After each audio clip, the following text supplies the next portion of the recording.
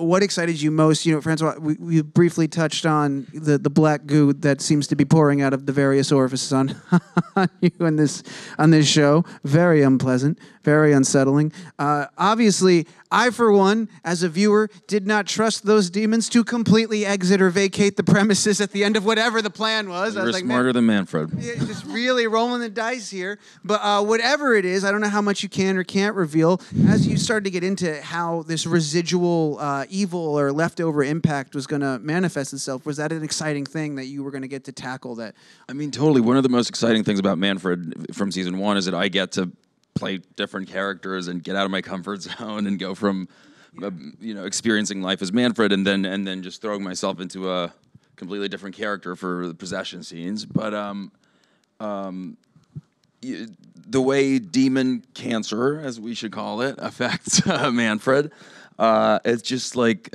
I got to channel the Jack Nicholson in me for the first episode, and that was just, unexpected and amazing.